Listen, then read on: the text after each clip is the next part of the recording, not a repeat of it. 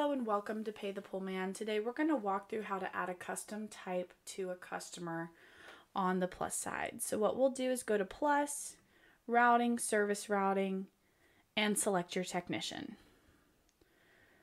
From here we'll select our day and we see our customers listed here.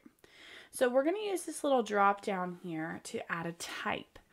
Now you can add one that's existing that you've already added in, or you can add a new one. So let's just write in new so we can see how this works. And there we are, our new tag. So what this does is it follows the customer and it shows up on the front of the customer on the Plus app. So the technician kind of knows what's going on. A lot of people will use this if they have maybe packages they sell in their company, or maybe you just want to have like a little idea of what will be happening at this pool. You can add that custom type here.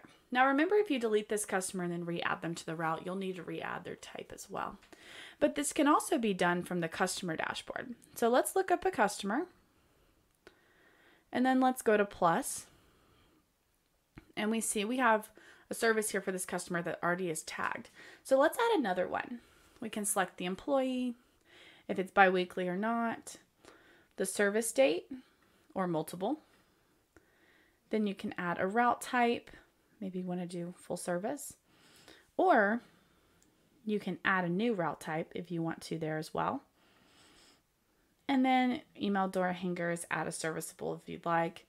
We can add that in and we're good to go. So that's where you can add route types, and they're really helpful to give you a little bit of information before getting started with the pool. If you have any questions, please let us know and we'd be happy to help. Okay, thank you.